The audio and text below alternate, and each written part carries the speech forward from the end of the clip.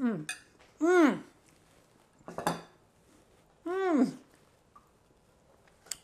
weird. It's so good, but it's so weird.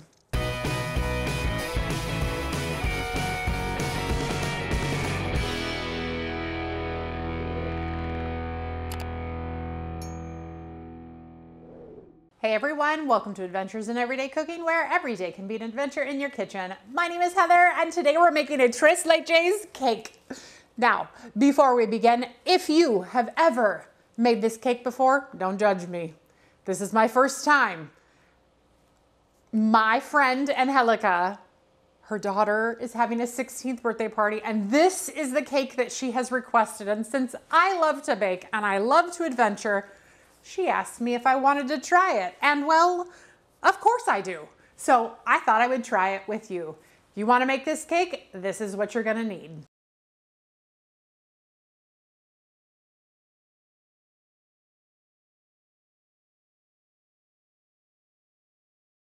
Okay, so the first thing we're gonna wanna do is get our oven preheating to 325. Next, we're gonna line our cake pans with parchment paper. Now, these are round, and I have a trick for round cake pans. So I have my 2 pieces of parchment paper here. I'm just gonna fold them into quarters. So there's half, here's a quarter. And now I'm going to fold them into like a triangle. And I'm gonna keep folding into a triangle, keeping the seam side down until we get about right there. And now I'm gonna turn this over. I'm gonna touch the middle-ish, take a pair of scissors, make a little snip so that I know where to cut. And then this should be exactly the size of my pan. So now I have my 2 cake pans, and these are 2 8-inch cake pans. You could also use a 9x13. You will still want to put parchment in that 9x13. But here we go. Ready for the moment of truth? These should be exactly the right size. All right, and the next thing we're gonna do is we're gonna wanna grease this pan before the parchment goes in and after, because we do not want this thing to stick. Because I'm actually making it a layered cake. She actually sent me a picture. So this is what I'm going for. Will I achieve that? Well, I don't know, but we're gonna try. We are gonna put our parchment circle right down inside, press it down, and then I'm gonna take my pastry brush and I'm just gonna butter over the top of it because I do not want this sticking anywhere. We're gonna set these aside now. All right, the next thing we're gonna wanna do is combine our flour, our salt, and our baking powder in a bowl with a whisk. And you want to make sure it's combined well. And we're gonna start working on our yolks. So let's go ahead and give these a quick beat just to break them up. Perfect. And now we are gonna add 1 1/2 cups of sugar to this bowl. And reserve the other 1/2 cup for your egg whites. We're gonna mix this until it is pale yellow and fluffy.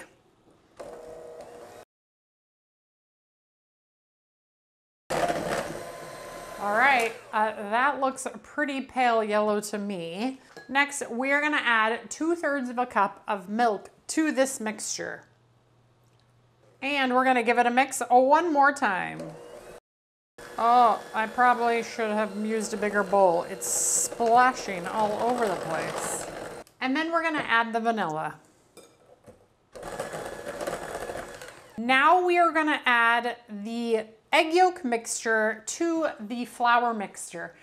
So I'm gonna go ahead and pour the whole thing in there, and we're just gonna stir to combine and fold together until just everything is moistened and combined.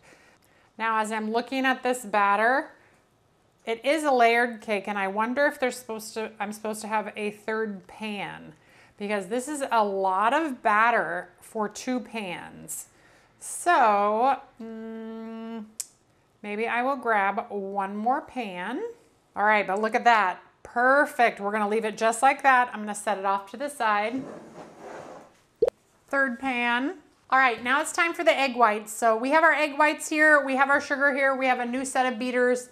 If you only have one set of beaters, make sure you wash and dry them well, because any water or residue from the yolk will prevent these from becoming stiff peaks. So that's what we're gonna do. We're gonna make these into stiff peaks.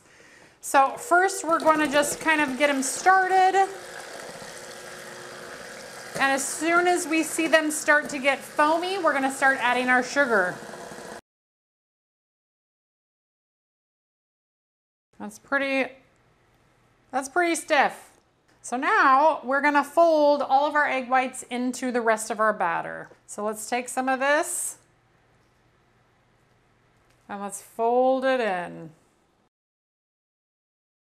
Okay, so we're just gonna fold it until we see no streaks of white remaining, or very few. That ensures that that egg white is properly incorporated. And you definitely want to fold, not mix, so that we don't knock all that beautiful air out that we just put in. All right, and when you fold over and you see all the same color, we're ready to get it in the pan. All right, and yeah, let's measure this out.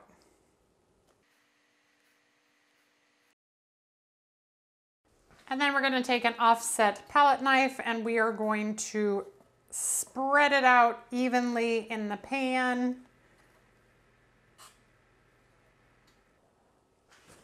All right, it looks like each pan will have about 430 grams in each pan. So this recipe definitely needed 3 cake tins, even though it only said 2. All right, once you have all your pans smoothed out into the oven, they're gonna go for 20 to 25 minutes or until a toothpick comes out clean. Then we are gonna let them cool completely. All right, the cakes are out and cooled, and now we're gonna poke holes all over it. I'm just gonna use a wooden chopstick. You can use a fork or a skewer or something of the sort, but this wooden chopstick looks like it's about the right size. So I'm just gonna poke holes all over.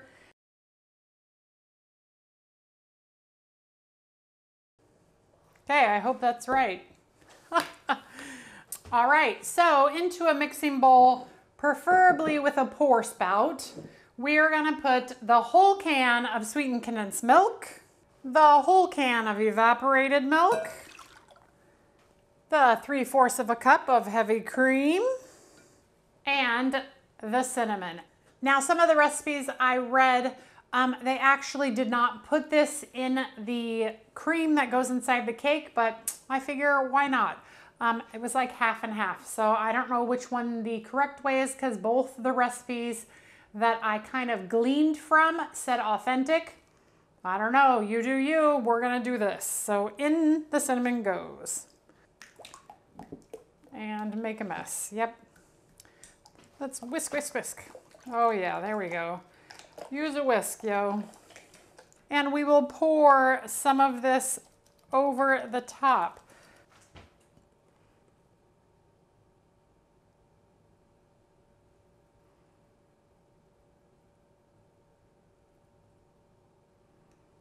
Let it soak into all the holes. I feel like there needs to be a few more holes on the outside, but maybe I'm wrong. So I'll just let that one soak in there for a second. Wow. I mean, that was way easier than I thought it was gonna be. And apparently that's it. Now we are going to need to put these in the refrigerator for no less than 1 hour, preferably overnight, but I'm not gonna wait overnight. I'm just gonna wait an hour. Okay, welcome back. And now it is time to make our cream. Now we're gonna put the 2 cups of very, very cold milk into a bowl, and we are going to have our half of a cup of powdered sugar, and our 1 teaspoon of meringue powder ready to go. Now the teaspoon of meringue powder is actually so that this will be stable for longer than just overnight. So that like I can make this cake, I don't know, like a day ahead of time, and it will still be fine when I bring it to the party. So what I will do is I will just mix this up lightly so that, and make a mess, of course. Wouldn't be me if I didn't make a mess. And then we're gonna go ahead and start beating this until we have whipped cream, basically.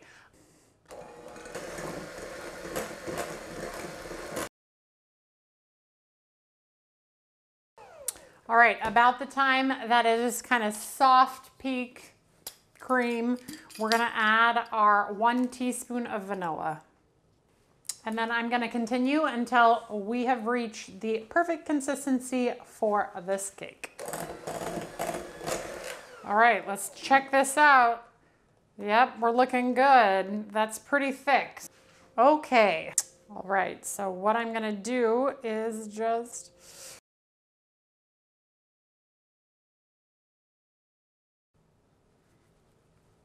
it's not coming out.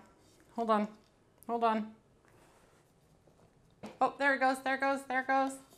It's coming. Perfect. Okay.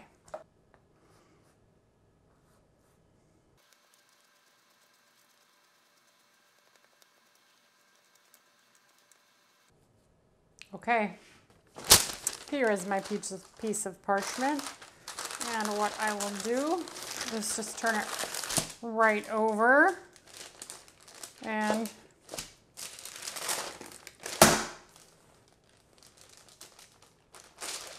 shake, shake, shake, shake, shake, shake, shake, shake, shake, shake. There we go.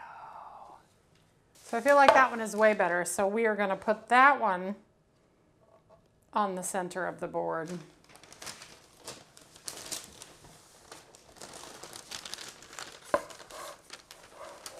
And then flip it over. The parchment took the top layer of the cake off, but save that, that'll be a treat later. So now that it's on the board here, we're going to fill it with cream.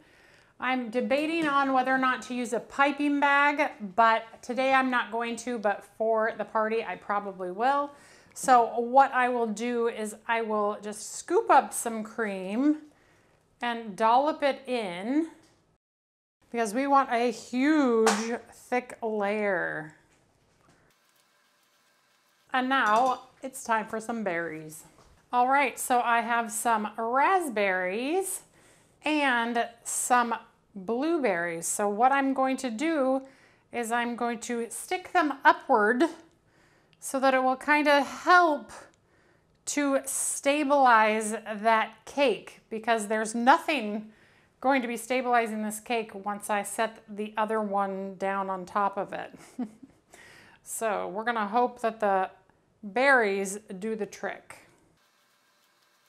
And these were washed and dried yesterday so that today they don't have any worry about any extra moisture, because any moisture in that cream will destabilize it, will make it weep, and it will be very sad.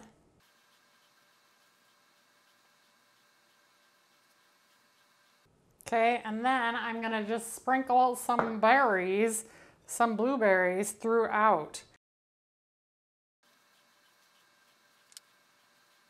All right, I think that's good for now.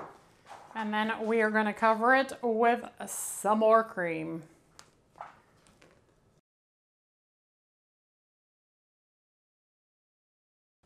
Okay, let's get our second cake on the top. Bum, bum, bum. Perfect. Okay, now this time we're going to have to very carefully stick it on the top and hope that it doesn't go everywhere. Oh, Wow. All right, that's not bad. I feel not very confident, but you know what? We're gonna go for it. Okay. Now, what the directions said was just you cover the top. I feel like I need more whipped cream than that. I may have to make some more whipped cream because I have a feeling that the whipped cream that I needed for this was actually for the smaller cake, not the 3-tiered cake. You know what I'm saying? Oops. So, yeah, I'm gonna need some more. Okay, the idea is sound, but I think the cake layers are a little bit too big and I don't have enough icing. Yeah, I feel like if I had more icing, we'd be just fine. Okay, hold on. And there we go, there's some more. So with this much, I feel like we should be able to cover it completely. I'm actually regretting my choice of not putting it in a piping bag, but I'll remember that for the final cake. I also regret not putting it on my turntable. Usually I put this stuff on my turntable so I can turn it, but I didn't think about it.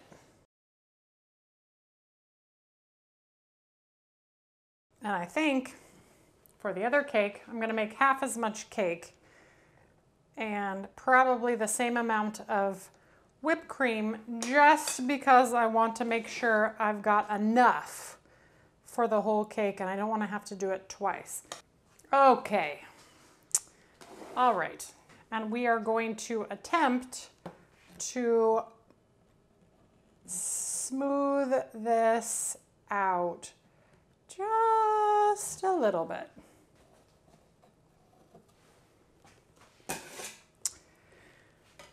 Okay, well, other than the fact that the board looks like a 3-year-old made it, the cake is covered-ish.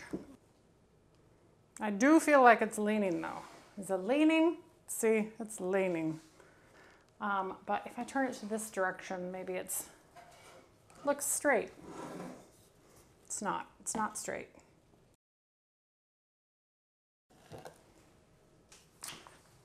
Executive decision. I'm gonna put some in the piping bag for the top. Okay, I'm just gonna put some little, I don't even know what they are. We're gonna call that good. This is not, oh, I have it on me. So let's go ahead and shove some berries in the top.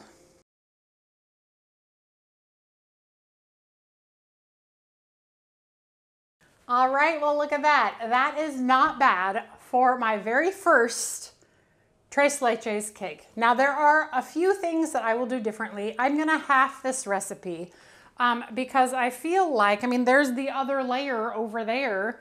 I feel like half this recipe would have been adequate, and then maybe we wouldn't have so much weight on the bottom there. I will still make double the amount of cream, but other than that, and I will use a piping bag the whole time and all of my scrapers, and we won't have these kind of swirly bits on the top. They'll probably be like clamshell or flower shape or something, but that was just the closest one that I grabbed because I knew that this one was just gonna get cut into by me. So let's cut into it.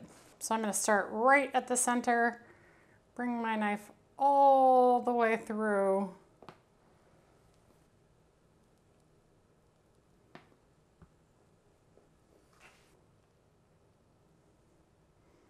This is a heavy cake. Whoa.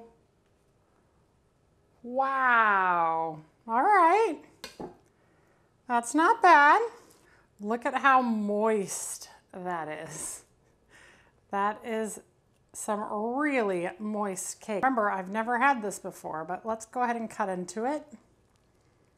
Oh, wow. Still very, you can hear all the moistness in it. but we must know, how does it taste? I'll get a berry and one of the layers, not both. Here we go, that's a big bite. Oh dear. Okay, hold on. Let me cut it one more time. There we go.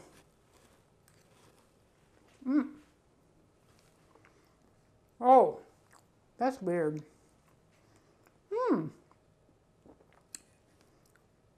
Okay. Wow. I am not sure what I was expecting, but I was not expecting that. The overwhelming thing that I want to say that it is, if you are a texture person, this might not be the cake for you. There are, I don't want to say it's soggy, but it's a bit soggy. But the flavors of it, it's really good, but the texture is something like, the cake is fluffy, fluffy, fluffy, but there's also this like sogginess to it, but it's still dang tasty. I'm gonna eat this whole piece, that's a problem.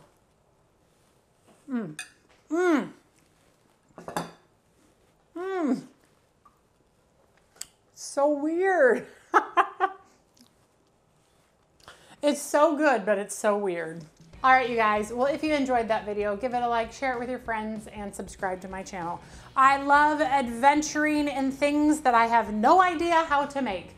I do my research, I look up recipes, I make some adjustments, and whenever possible, all of these recipes will be linked on my website at www.adventuresinEverydayCooking.com, and either they will be the original poster, and either it will be the original recipe with a link to that external site, or it will be the changes that I made for this recipe. This one will be the changes that I made for the recipe on my website. So that's it for me. I'll see you on the next adventure. Bye.